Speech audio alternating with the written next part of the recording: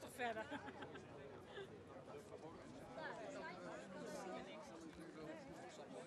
Gisteravond is het beurtschip met alleen al 59 wezen uit het Dordrechtse weeshuis vertrokken vanuit Amsterdam met als bestemming Blokzijl. Moe gereisd komen ze in de haven aan. De weeskinderen zijn zelfs stil.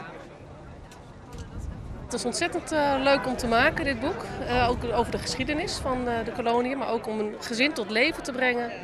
Over hoe het in 1820 eigenlijk ging, dat als je als arme sloemer een beter bestaan werd geboden. Het is ook de bedoeling dat het ook echt tot leven komt en dat kinderen zich, en volwassenen ook echt met het verhaal mee kunnen gaan. Kom jongens! Ik denk dat het echt zo was met mensen. Mensen werden gewoon geronseld min of meer in de grote steden, in het westen vooral. En dan moesten mensen het maar zien te rooien. En als je het niet rooide, dan werd je om een schans gebracht bijvoorbeeld. Dat was een gevangenis eigenlijk. En kinderen die alleen kwamen staan, die gingen naar Veenhuizen, naar de kinderkolonie.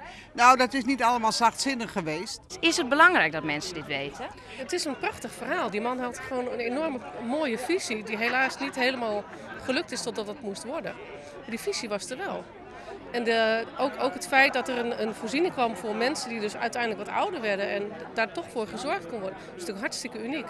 Ik denk dat het een hele belangrijke onderdeel is van de Nederlandse sociale geschiedenis. De sociaal-maatschappelijke geschiedenis die daar geschreven is in de koloniën. Dat zijn echt voorlopers geweest van het hele sociale bestel wat we nu hier in Nederland hebben eigenlijk.